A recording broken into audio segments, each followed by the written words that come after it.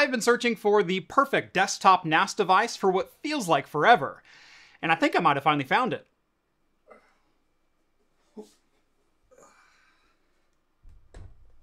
Oh yeah, it's new server day.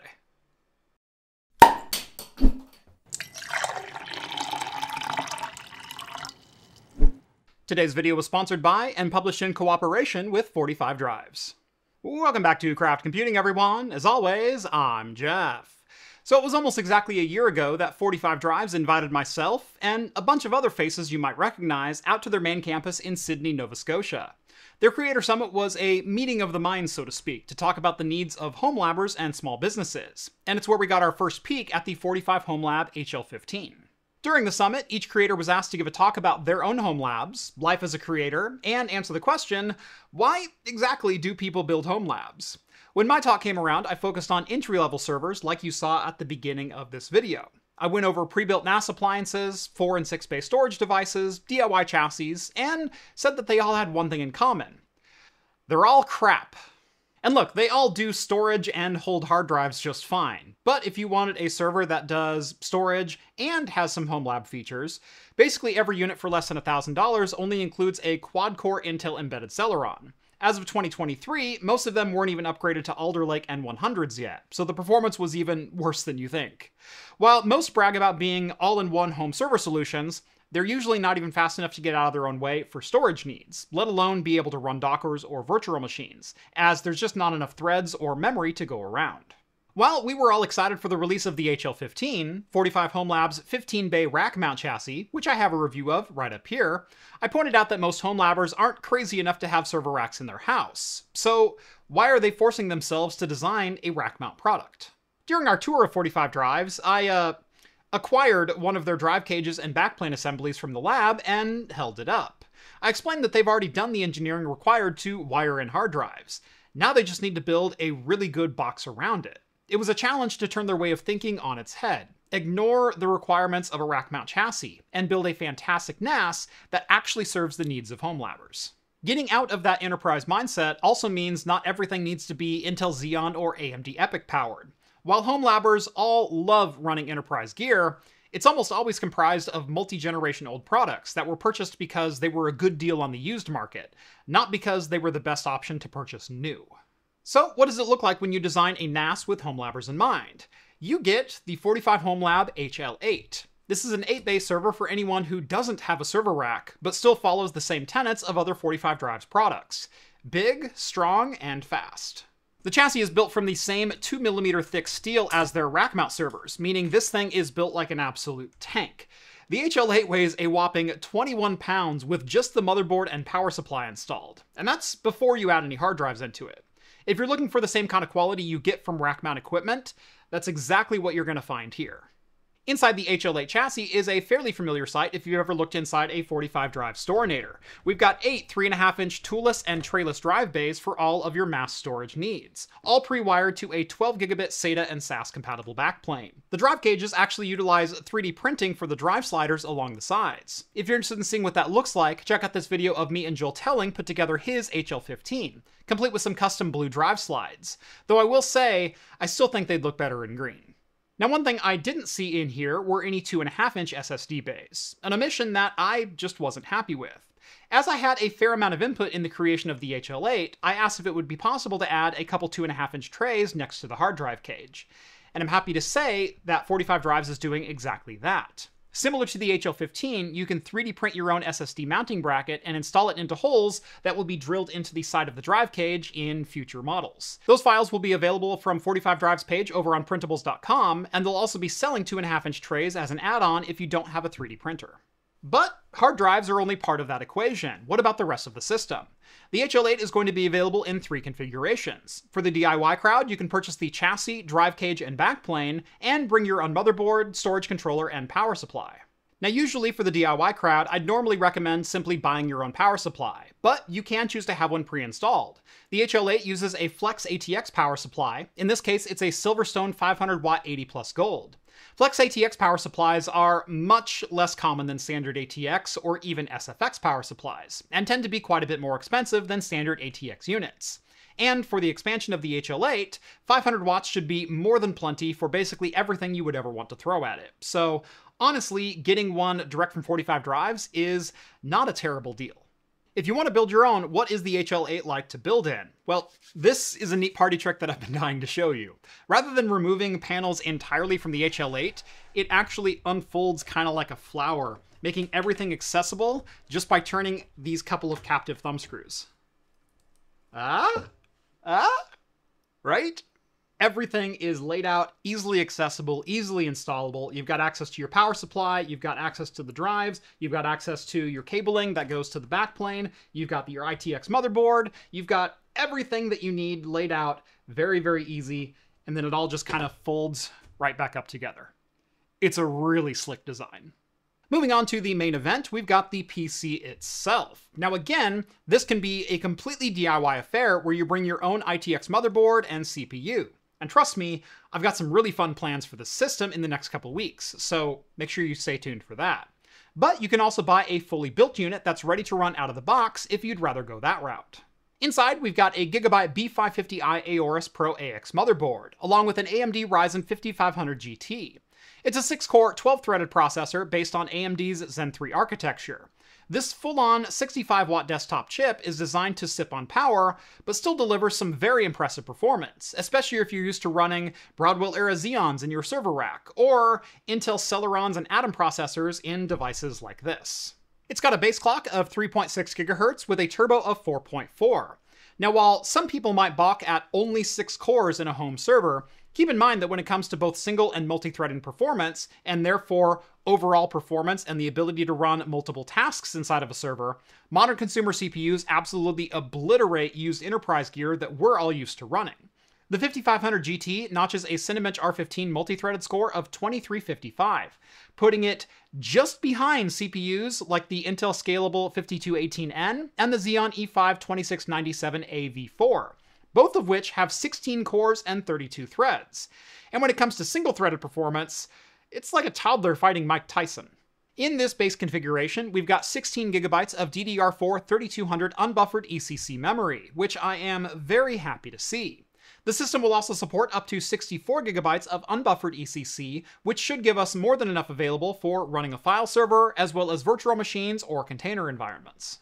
As far as connecting up all the drive bays, the Aorus B550i motherboard has 4 SATA ports on board. ITX motherboards with fast CPUs aren't usually known for their internal connectivity options, especially consumer boards where SATA is quickly becoming a legacy port.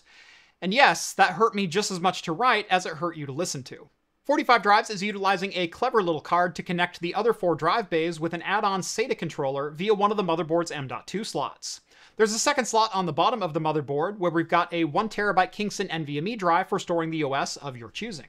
As for the M.2 SATA controller, I really like this solution, as it leaves the PCI Express X16 slot free for other cards, like 10 or 25 gigabit networking, or maybe even a GPU for video transcoding.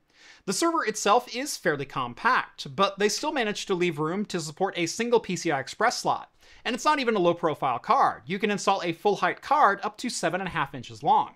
I'm actually planning on running this Intel A310 card from Sparkle, which will give me AV1 and HEVC hardware encoding. The smart money used to be on old NVIDIA Quadro cards for encoding work, but the A310 from Intel has the same QuickSync engine as their high-end GPUs, and it's just $100 brand new. It's a pretty solid deal if you do any video-heavy services. Now, I did run into one potential issue with the X16 slot on this particular motherboard.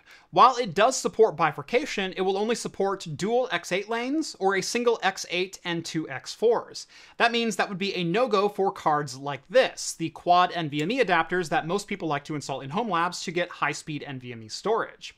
Just something to keep in mind on this particular board.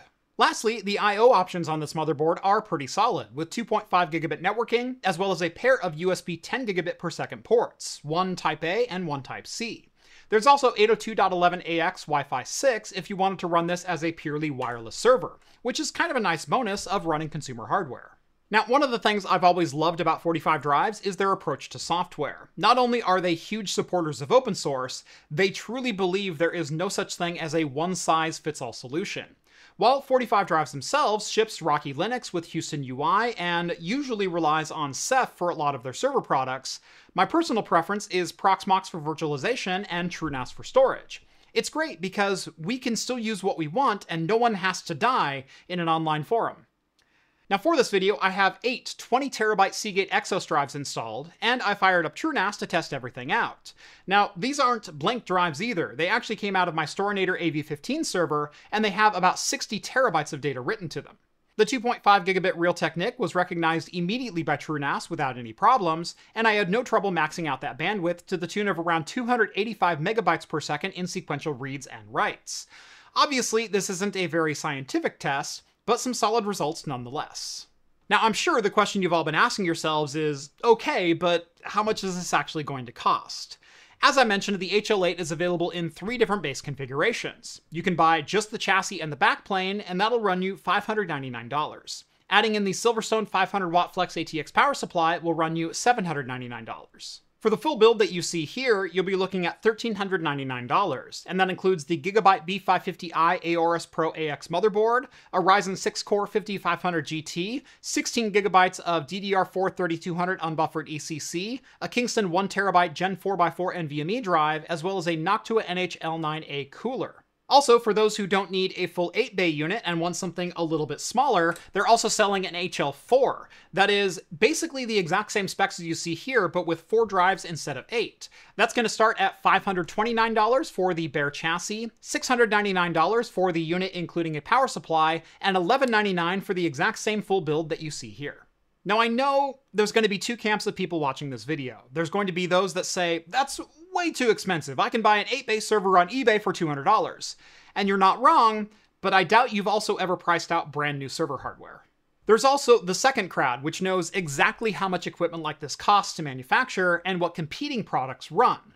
45 Drives has never been the cheapest option, but neither is Noctua, and I don't see people complaining about a Noctua tax. Looking at a couple comparable offerings from Synology and QNAP, there's the Synology DiskStation DS1821 Plus, an all-plastic, all-in-one NAS solution powered by a first-generation Ryzen embedded quad-core CPU and a whopping 4 gigabytes of DDR4.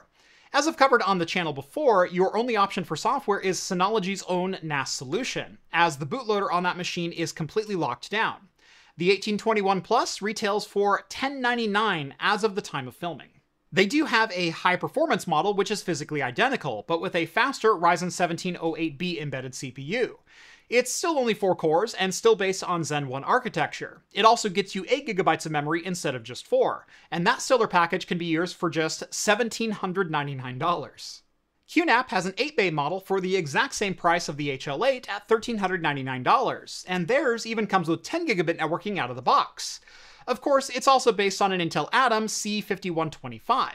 Now, I will give QNAP some credit here. That's actually one of the newer Atom CPUs built on Parker Ridge architecture with a 10nm FinFET. It has 8 cores and 8 threads and a 50-watt TDP. A quick Paxmark comparison between the C5125 and the Ryzen 5500 GT from the HL8 shows the Ryzen chip is nearly 2.5 times faster, which should come as a surprise to no one. And if you need 10 gigabit networking, there's always the full X16 PCI Express slot available on the HL8. Now, those of you who watch my channel know I don't do sponsored videos very often, but the HL8 is a product that I've wanted to see exist for a very long time. The initial spark to build this came from my presentation last year at 45 Drives, and I had a great deal of input when it came to some of the final design elements and the pricing on this unit. This was absolutely a collaborative effort, and I'm thrilled to have been able to work with 45 Drives to help bring the HL8 to life. It's a powerful and modular server that can fit comfortably on a desk, it won't break the bank, and doesn't require a server rack to operate. If you're watching this video, then the website for the HL8 should be up and running and taking orders. Check it out over at 45homelab.com, or you can follow the links down in the video description. On your way down there, let me know, what would you do with a 45 Homelab HL8? Would you buy the full build with the Ryzen 5500 GT, or would you build your own from scratch? I already have a plan of what I'm going to do with mine, so make sure you're subscribed so you don't miss that upcoming build. It's going to have 16 cores of awesome inside, I can guarantee that. If you like this video, make sure to drop me a thumbs up and subscribe to Craft Computing if you haven't done so already. And if you like the content you see on this channel and want to help support me in what I do, there's a couple ways you can do that. Head on over to craftcomputing.store to pick up some of our fantastic glassware and start drinking like a pro. Or you can support me on Patreon and get access to the exclusive Discord server, where you can talk directly with myself as well as the other hosts from Talking Heads. That's going to do it for me in this one. Again, thank you all so much for watching, and I will see you in the next video. Cheers, everyone.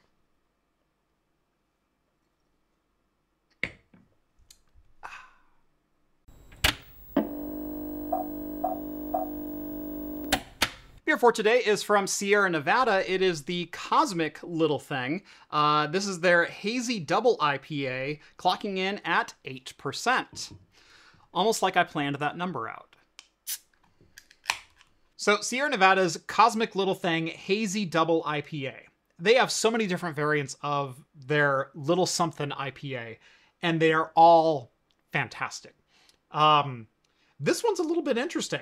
This one, it doesn't appear overly hazy. Like, I've had West Coast IPAs that are cloudier than this. This really imbues some of that West Coast flair that Sierra Nevada is really famous for, with some of that new age hazy, but not so hazy that it burns your throat on the way down style. It's really quite interesting. Think of it like this. It has the forward notes of a West Coast IPA. Think a Sierra Nevada Pale, but turned up to 11. It has all of those hop, dank, sweaty, vegetal, earthy kind of notes right up front that you would normally get in a hazy in the form of blood orange and pineapple and guava and you know, all those nice fruity flavors. This is like, this is gonna sound weird, the wet gym sock of a hazy IPA. Ugh. I'm sure people are lining up to buy it now.